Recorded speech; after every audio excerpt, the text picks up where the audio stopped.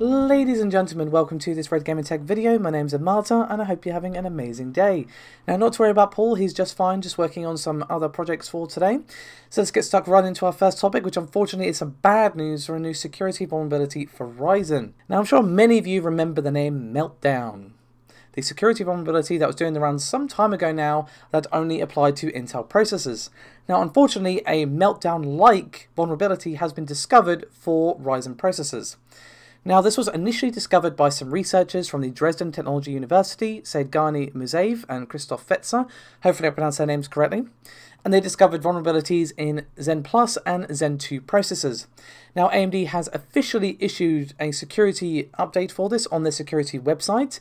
You can, of course, find that linked below, as well as the official paper on Arxiv, which was released by the researchers themselves, that goes deep in onto how this vulnerability actually works. Now, unfortunately, while the researchers initially said that this only applied to Zen 2 and Zen Plus processors, AMD themselves have said that all AMD CPUs are vulnerable. So do keep that in mind. And it is very similar to how Meltdown acted for Intel. So what is this vulnerability and how does it work, I hear you ask? Well, it's called the transient execution of non-canonical accesses, and I'm sure you'd agree that just rolls right off the tongue. And it works simply by combining specific software sequences where AMD CPUs, quote, may transiently execute non-canonical loads and store using only the lower 48 address bits, potentially resulting in data leakage. This data leakage is then used later on to exploit and access possible secrets stored in the PC, which of course is a security issue. Now, I'm sure you guys remember how annoying Meltdown was, and there's seemed to be a new software security vulnerability discovered every other week for Intel for a while there. So the fact that this has already been sent over to AMD and AMD have already addressed it, hopefully will not become as much of a pain as Meltdown was. The researchers did inform AMD of this back in October of 2020 and gave them enough time to develop a mitigation technique, which they have detailed on their security website. AMD themselves have recommended that all software vendors do ship code for its platforms to revisit their programs and add mitigations for this new vulnerability. Obviously not great that this is, existing in all Ryzen processors, but obviously it's been discovered and a mitigation has of course been issued, but we still have the issue of it actually being implemented. As I said, the white paper and AMD's security website, which also has its own PDF, which goes very in depth into this vulnerability and obviously the mitigations they recommend. So if you want to give it a read, perhaps you want some light bedtime reading, it is there for your perusal. But speaking of AMD, I want to move swiftly on to that leaked 6900 XTX, which has been doing the rounds. So the initial source for this was CyberCatPunk over on Twitter. You can of course find their tweet linked in the description below this video. And without much comment, they simply shared an image of a new quote-unquote Radeon GPU, the 6900 XTX, and there is a few specifications listed on the image as well. So this image does seem to suggest that there is a third model for the 6900 XT, but as I'm about to go into, that isn't the case. You may recall that AMD made a decision to launch Navi 21 XTX-H GPUs for ultra-high-end models equipped with air coolers, and several models that include like ASRock, Power Red Devil Ultimate. There's also a Sapphire air-cooled one, and we also have the 6900 XT liquid-cooled model, which launched exclusively for OEMs and system integrators. So we have two other versions of the 6900 XT, and obviously the FE edition, but that's not really relevant to this. We're talking about the XTX and XTLC models here, because, well, both the XTX-H, which was released with air coolers for several OEMs, has nearly identical specifications to what we see here.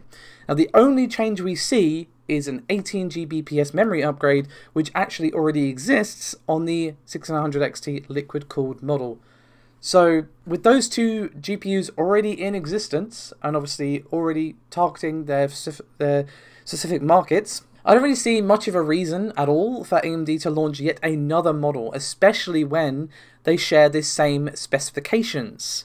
So this XTX and the liquid-cooled model sharing the same specs and existing in the same market, as I'm sure you'd agree, makes no sense at all. And even an air-cooled model still exists, it just doesn't have that 18GB PS memory upgrade. And even Grayman55, I'm sure you remember, has been very active in the AMD leak space, proven to be fairly reliable, has not heard of such a SKU either. But at the moment, no one has heard of this card. Several outlets have reached out to their sources, and no one has heard of this card. So let's just say we're probably not going to see a third edition to the 6900 XT lineup. So what is this image, I hear you ask? Well, it almost is certainly the liquid 6900 XT that again already exists, as I discussed earlier in this topic. But let's finish up with a brief visit to our friends over at Nvidia. So you may have seen the reports doing the rounds that we will see a decrease, a significant decrease in supply for the RTX 3060 Ti and RTX 3060 in September. Now, in case you missed it, the initial source for this was a Chinese site, the Board Channels Forums. Now, this isn't just a random message board.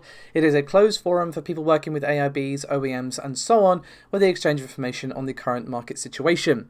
Now, according to a post from a member on there, they are expecting to see, a reduction of 50% in shipments until at least late September, where the supply is expected to bounce back once again.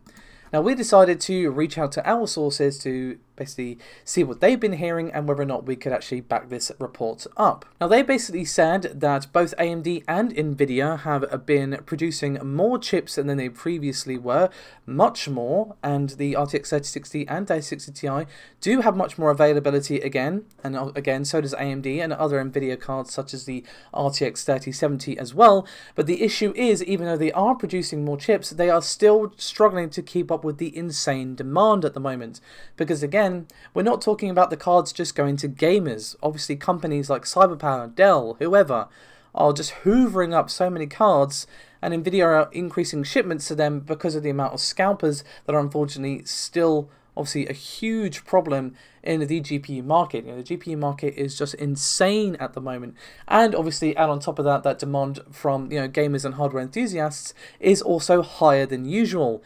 So they're just struggling to keep up with this demand despite the higher production, at least again according to what our sources have been saying. Now, supply is more than it was several months ago. We have seen that reflected in several reports at this point, but it's still again just not keeping up with the demand. Now, in case any of you are wondering, what could possibly be causing all of this, well, apparently according to our sources, it is the substrate that is causing these issues, but again, the usual pinch of salt TM is required. Anyway, that is me done for this video. Thank you so much for watching. As always, your support is hugely appreciated. Do remember to like and subscribe if you haven't done so already. It does help out a great deal, and I'll see you next time. Bye-bye.